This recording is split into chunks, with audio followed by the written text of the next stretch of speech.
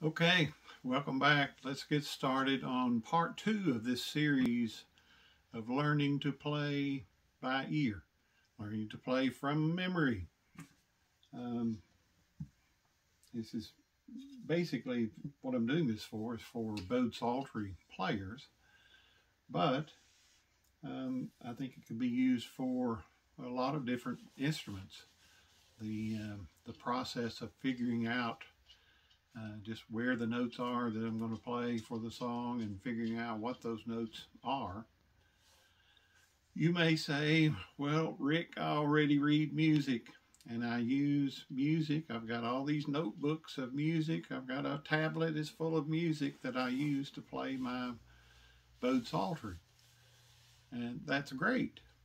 And that's a great ability to have, but you still would benefit from playing by ear, or learning to play by ear, or memorizing tunes, or at least learning the process and what to do if maybe you were in a jam and somebody called out a song and everybody started playing it and you didn't know the song, or you didn't have time to get your music out and start playing with the group, and so you folded your hands and sat there till the song was done and you didn't do anything. There are some things that you can do to join in. We'll be talking about those later, but don't just sit out on the jams. Join in and start using that as part of your learning process. You can use that as part of your musical journey to learn what to do. I'll be sharing with you some things that you can do on the psaltery in a jam like that when you don't necessarily know the melody of the song, or you don't have any idea what the song is. But if it's in whatever key it's in, if they're playing it in the key of C, I can definitely show you what to do, or in the key of D, or any key. But in a jam like a dulcimer jam, is mostly the songs are going to be in the key of D. And bowed psaltery jams, like the beginner jams, mostly stay in the key of C. So I'll be able to show you some things that you can do to play along and not even know the song. Think about a choir singing. If everybody sang the melody, everybody is singing the melody part, every voice, all the women, all the men, everybody singing the melody. There's no division into harmonies or different parts. That's going to start to sound pretty boring after a while. So there's advantages to learning different things that you can do to play along, as far as drones or harmony parts. You don't think that you always have to play the melody, and you may not be doing that when you're learning the song. But for what we're talking about right now, learning to play by ear, you are going to be playing the melody and hopefully be learning to sound out that melody that you have in your head on your psaltery. So that brings up another thing. It's another, what I think is a requirement.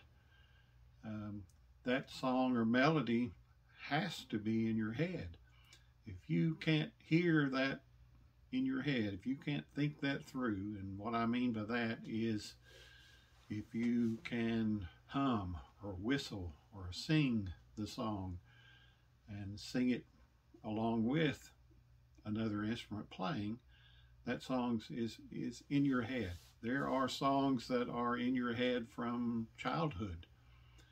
I can think of quite a number of them, but there are some simple ones too that you may think that I'm kind of silly for using songs like Mary Had a Little Lamb. Do you, just out of your head, can you think how that song starts and how it goes. Maybe even can you sing the words? Most of you can. Let's do it.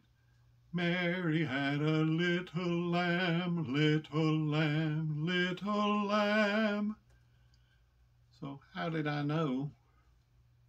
How did I know? It's here. I didn't have anything to look at. I didn't have any sheet music.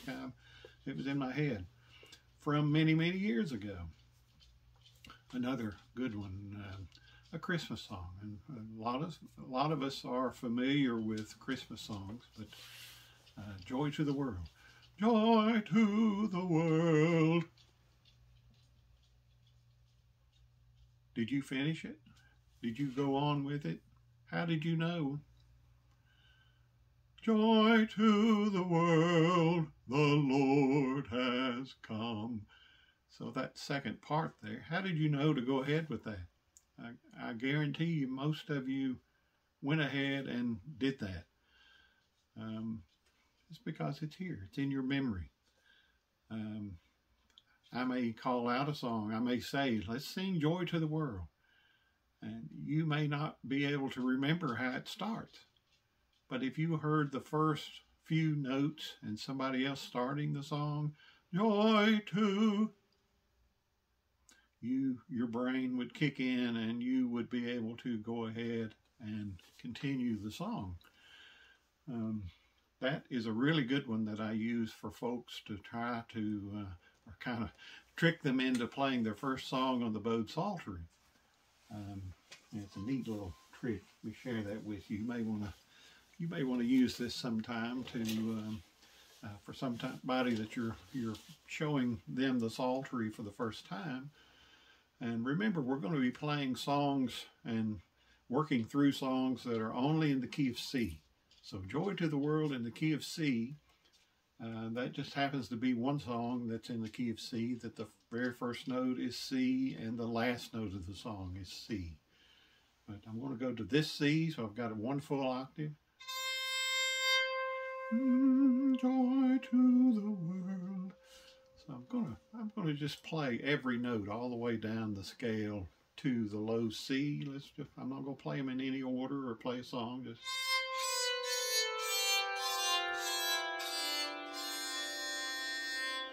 So I didn't miss any notes. I played every note from C down to C. This time let's play them and think that tune in our head, Joy to the World, to hold the notes out in the appropriate place, starting at this C.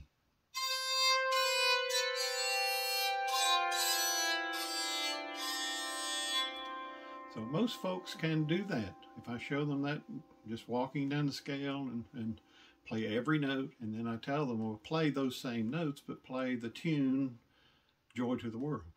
And most folks can do that. And a majority of them will come back up and try to find the next note. That is what I'm talking about as far as the hunt and peck method of learning to play by ear. So you're going to be searching for that next note.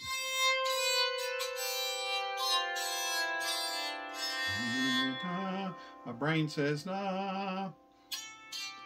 There it is. Da, da.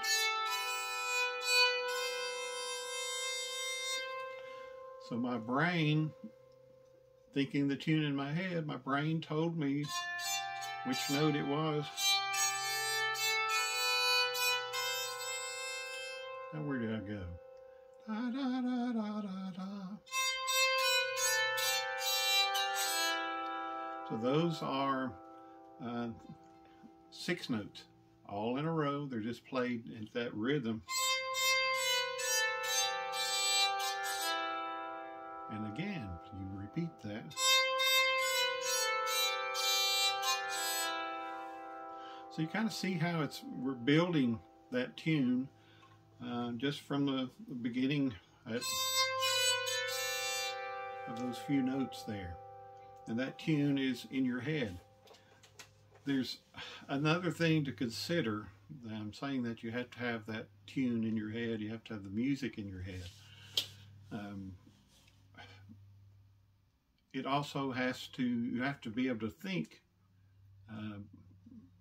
the correct pitch. If you sing a song and you're off on a few notes, joy to the world, it's not going to sound like joy to the world. Your brain, you should be able to make that correct. And by saying that, if you sing, whistle, or hum the tune and it matches, if you can match a pitch, la, la, la, G, la, la, by ear, match those pitches and be able to sing that and hear that match. If you can sing or whistle that same pitch, let's try an E. La. Let's get off a little bit. La. Hear how I'm lower? La. I'm higher. La. La. So matching that pitch, that is a requirement of playing by ear. You have to be able to hear those pitches and play, so you can think the tune and you know, or you can hear by ear. Is that why they call it playing by ear? Your ear tells your brain that it is the correct sound or the correct note. So is that kind of making sense? It does to me. I know Rick and his all of his ideas about music. So, but yeah, that's so there's joy to the world. We figured that one out pretty quick. Let's try. I mentioned Mary Had a Little Lamb a while ago. That's just maybe the first nursery rhyme or song that children's song that you learned. Mary had a little lamb.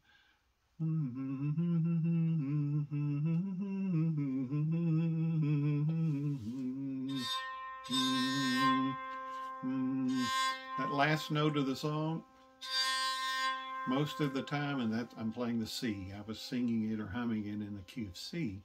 That last note of the song will 99% of the time, I may be wrong. I've been wrong before. 99% of the time, that's going to be the last note of the song is going to be the key that the song is in. So if it's in the key of C and you're not playing a minor in C and the last note is C, that's the last note of the song, that's the key that the song's in. So if I'm going to go back and start again, that is my hint as far as what to look for the first note of the song. I started at the end of the song and I went back to the beginning for the next note. White as snow. White as snow. There's the note I'm looking for. There's my first note. First note of Mary Had a Little Lamb. How did I know that? I know the tune in my head. I can think the tune. I've got that melody in my head. I can hear the pitch. If that's C, if that's the last note of the song, my brain tells me, find that first note is, here's the first note. So first three notes. So I think most of you could probably play Mary Had a Little Lamb and could probably already do that. But if you couldn't, the first note of the song is E, if you're playing it in the key of C. So it's E, D, C, D, E, E, E. And then D, D,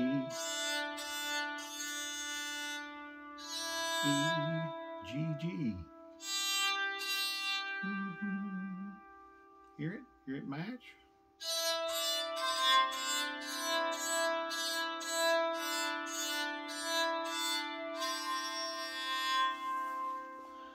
So we've played 2 songs so far by ear. We've started Joy to the World. We knew that last note of Joy to the World was there. And to start it over again, we're looking for that same note, but high. Mary had a little lamb, fleece was white as snow. Last note of the song, we're going to start it again. Mary had. So we're starting to build some songs by picking them out of our head by ear. The bow psaltery, as I said before, makes it very simple since one note follows another. We're not having to deal with all the frets like on a guitar and skipping certain ones and moving to different strings. We're playing different strings, of course, but we're staying in a row, just like the white keys on the piano. That's basically what we're doing here. So I think most of you are starting to get that. I've got another song in mind, but we're going to save it for the next video. This one's getting a little bit long, so we'll start with the next song and talk about a few little strange things on it. And it's going to be a song that you will know, so don't fret about it. So I'll see you in the next video. Hope you're enjoying these.